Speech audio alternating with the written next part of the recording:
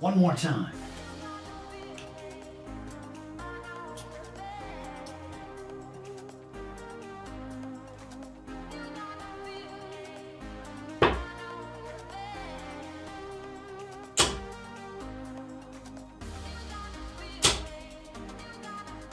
Getting better. Simon's going to be disappointed that I didn't get 3 in the bullseye, but we'll take it. Taking you back to 2014 with a vintage Simon Whitlock darts review. Here we go. Should be pretty good.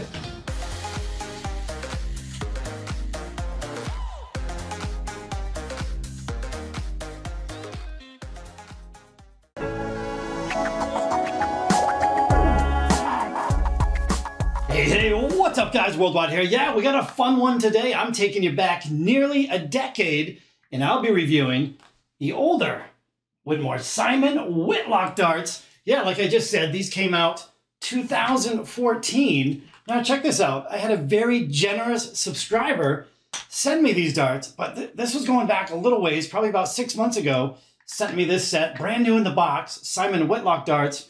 Thank you very much, by the way. But I wasn't sure what to do with them, but hey, I think a lot of you guys like these vintage or older dart reviews. So hey, might as well, right? So that's exactly what we're gonna do. Well, same thing we always do. Take a close-up look. I'll hit you with the stats and dimensions, give you a grip level rating. And then after that, we'll get them on the board, throw them for a bit, and I'm gonna let you know what I think of the 2014 Simon Whitlock darts. It's gonna be a fun review, guys. Here we go. Okay, bringing you back in time just a little bit with the old Winmau plastic packaging. Oh, I did want to show you this on the back really quick. So we've got Made in Kenya, and right there, 2014. So this slides open.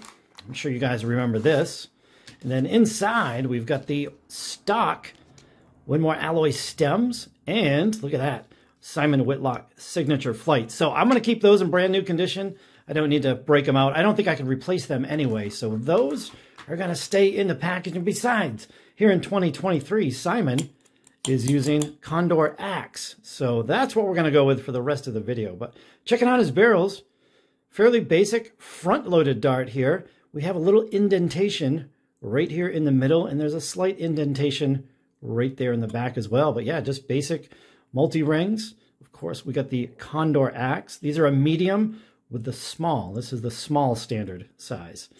Not sure what he uses. I'm not sure if he uses the larger size or not, but anyway, that's what we're going to go with for the rest of the video, but let's get a little closer look, and I'll hit you with all the stats and dimensions of this 2014 barrel. Here we go. Here we go for real. Okay, guys, what do you think of that? We got some old school barrels with some new school flights and stems, and if you ask me, that's looking pretty good. So I guess we're going to start up front. They come with a set of 32mm black coated points, of which 28mm is sticking out of the front of the barrels, and come on. These points are nowhere near aggressive enough for Simon Whitlock. We've got to get some board-destroying points on there, although I'm not going to change them out for this video. But yeah, these points just aren't going to cut it for Simon Whitlock. Now, the barrels themselves, 90% tungsten. The barrel length coming in at 46, a rather short 46mm long. In the barrel width at the maximum point, these 3 fat multi-rings on the front end, 7.2mm wide. Now, I unscrewed the stem, checked out the drill depth. These are drilled out 11mm deep in the back end. Now, if you're wondering about match weight back in 2014, actually not too bad. These are advertised at 24 grams, the lightest barrel, 24.14, 24.15, and finally, 24.19. So only 5/100ths of a gram off from lightest to heaviest. Not too bad, Winmau, not too bad. But let's get a little bit closer look, and I'll tell you about the grip on these barrels, and I think you can probably already guess. But yeah, let's roll into the next clip. Okay, so as you've probably already guessed, these barrels, yeah, not that grippy at all. Just a basic multi-ring here, although, again, this indentation right there in kind of the middle of the barrel would make for a good finger placement, so you can get a repeatable grip each and every time. There's also another indentation right in front of this multi-ring here, and it goes all the way to here. So you definitely feel that indentation right on the back of the barrel as well. That could make a perfect marker for a rear gripper. But overall, yeah, that's just not a grippy barrel. I'm going to go ahead and give it a grip level 2.2 on a scale of 1 to 5. Now, looking at the front end, ooh, look at that monster lip. Ooh, that's no good, huh? absolutely going to destroy my brand new condors. So if you see this little speck of black there, we're definitely going to have to go with some Trident 180s. Eliminates that lip because I just can't be thrashing on some $14 stems and flights there. But that's what we're going to do. Throw them just like you see them. So let's get them on the board. Have a little bit of fun. Here we go. Okay, here we go. We're just going to have a couple quick throws. It's actually kind of late at night. I want to get this video wrapped up and uploaded first thing in the morning. One thing I noticed about these darts, for a Simon Whitlock dart, they're incredibly easy to throw. Now, I've thrown a lot of his recent darts, you know, like in the last 2 or 3 years, and I think we can all admit he uses some pretty weird or oddly shaped darts. I always have a hard time throwing his darts, but these, man, very, very easy to throw. Oh, last one got in there. I think that was the last dart. I couldn't tell. Front grippers, man, these things work perfect.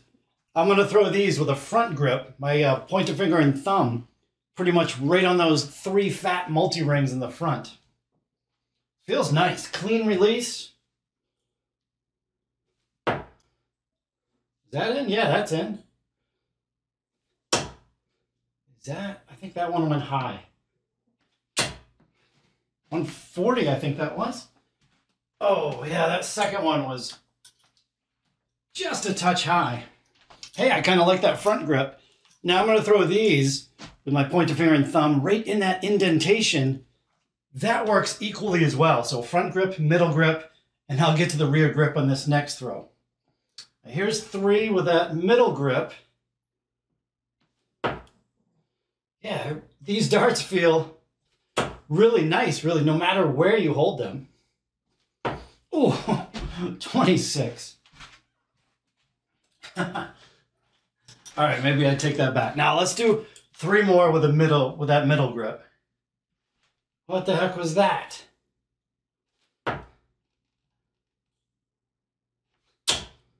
Come on, get up there. I can't tell if that's in. Oh, it was. All right, there we go. Okay. I couldn't have left you a middle grip with a 26. 100's a little better. All right, now 3 darts with this rear grip. And again, there's that little indentation in the back. This dart is absolutely perfect front, middle, or rear grip. All right. Yeah, nice. Perfect. And I tell you what, with these condors, wow, what a great dart. Whew, all right. Hey, nice tight group. And that,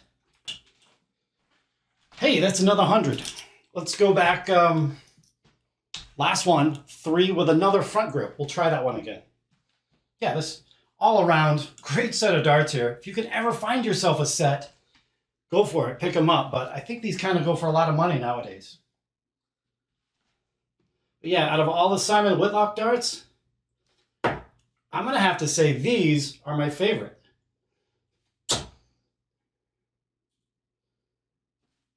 Oh, is that another? Oh, no, I thought that was a 140. Again, front grip. Man, wow, what a great dart. And I have to say, that was actually, other than that 26, that wasn't too bad, was it? Pretty steady, right down the middle. Again, condors, man, they work well on pretty much anything. And I do have the tridents up front, so no damage to my expensive condors. But that's almost it for the video, guys. I do have one more clip for you. We'll get a 180 in there. And there's going to be a sneak peek of a review, kind of a throwback review coming here in a couple weeks. So keep an eye on that one. Enjoy this last clip.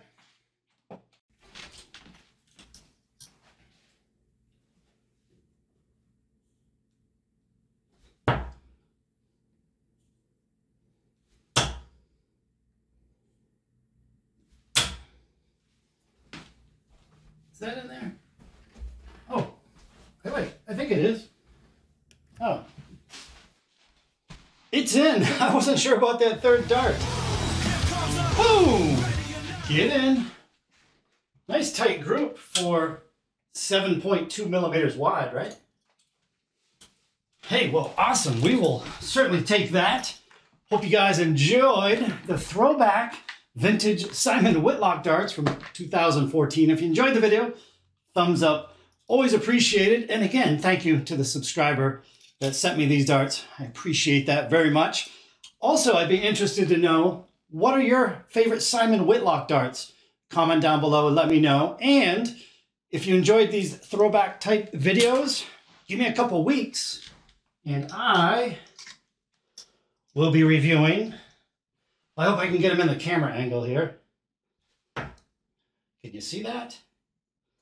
Let me get one up there. Oh, these are light, so couldn't get them up there. But those are the vintage from 2009 15-gram Dennis Priestley darts. So that video, that throwback video is coming here in a couple weeks. And I think that's going to be a good one because I will also bring out the vintage gold 15-gram Dennis Priestley darts. So keep an eye out for that one, guys. That's it for this video. Again, hope you enjoyed it, and we'll catch you on the next video. Oh, wait. Later.